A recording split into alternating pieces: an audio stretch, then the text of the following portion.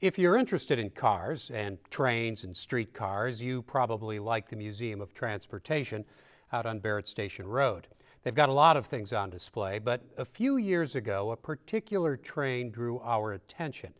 It's more than an interesting piece of American history. It's also a story about engineering and design and a big company that made a big investment and really missed the mark.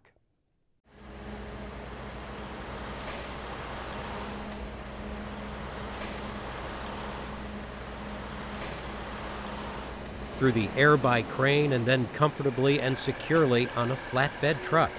At least that's the plan. Special handling for a very special train. It's called the Aerotrain and was once billed by General Motors as the train of the future. Well, it wasn't, but it is a popular piece of the Museum of Transportation's collection. It is rare, intriguing, a real looker. There's nothing else quite like it. Probably the most recognizable part of the Aerotrain is the front of it. This is where you really see the General Motors influenced automotive styling, and most particularly you can see that in the headlights up front, and those is... The museum has had the train for years, but it used to sit towards the back of the grounds. But it was restored and the museum wanted to move it to a more prominent spot.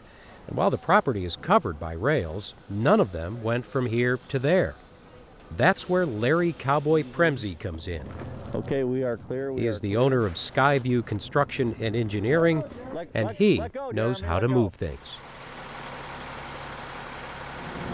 Today's job here to move this locomotive is probably much of a rigging job as it is a hoisting job. I mean, the crane picks it up, but everything what we call the underhook devices, all the rigging that's attached to that, has load ratings, capacities, and has to be designed to pick up something like this. It's fairly long, wide, and obviously is not really designed to be picked up very easily.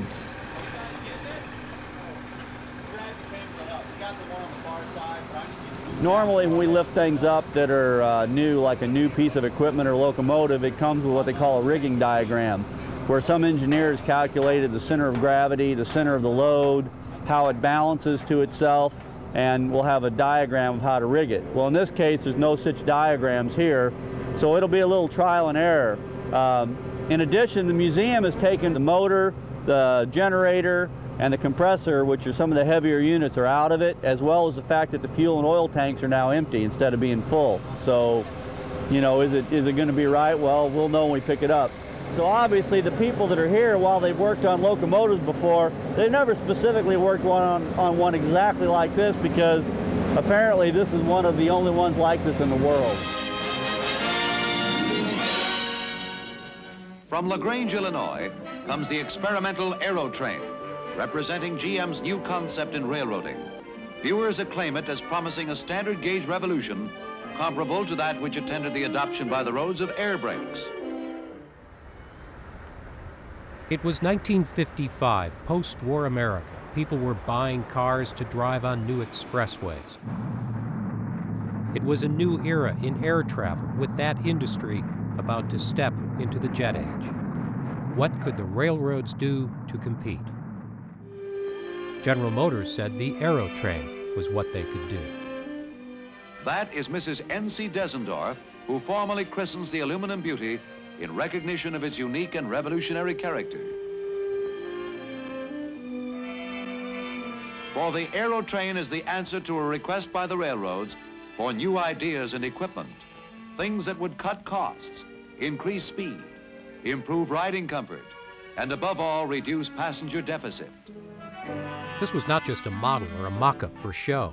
General Motors built 2 full Aerotrains, and a few railroads tried them out to test GM's claims of comfort and efficiency. However, Aerotrain's most startling innovation is its patented air ride suspension, which is achieved with giant air compressors in which the pressure is controlled for the load being carried. It had a lot of promise because it was cheap to build, it was fast to build. They already had the bodies there because they were bus bodies that had been converted to railroad use. But it was so lightweight and engineered to be so lightweight and streamlined that it rode very, very poorly. It was loud, It rode roughly, it was kind of rickety. It became a failure for those long distance services where people really, over the course of the miles, needed something comfortable. It worked okay in commuter service where people were on it for a much shorter period of time, but it just never really caught on, and after the 3 experimental train sets, no more were built. One of the other problems with the Aerotrain was that it was designed to run as a train set, so you couldn't interchange the cars out with any other kind of train. Those cars couldn't run with a conventional locomotive. If you had a problem with the locomotive, that meant your cars were down too. When they were finally taken out of service in the mid-1960s, about the only people interested in the train of tomorrow were the train buffs, historians, and museums. One Aerotrain went to a museum in Green Bay, Wisconsin. The other came to St. Louis. The train of tomorrow had pretty much been a failure and was now in poor condition and not getting any better, sitting out in the rain and the sun. But for all it wasn't anymore, the Aerotrain still had its looks. And it had its fans. We first did a story on the train in 2003 when volunteers were doing restoration work. The engine by then was in pretty good shape, but the cars were having a lot of work done on the outside and the inside. Seats were scrubbed, vinyl replaced, and because these cars had been based on old General Motors buses, that's where they found the spare parts, like windows. Museum officials knew that when the work was done, sooner or later, they would want to move the Aerotrain to a new spot.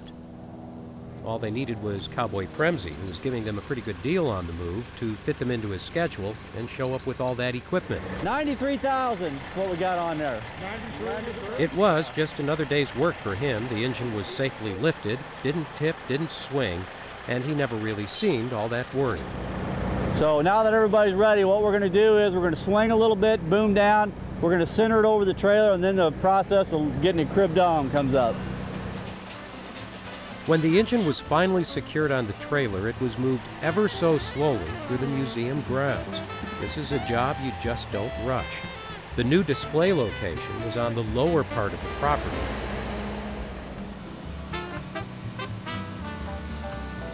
Getting this sleek and speedy train from one end of the museum to the other, from loading to unloading, it took a full day of work.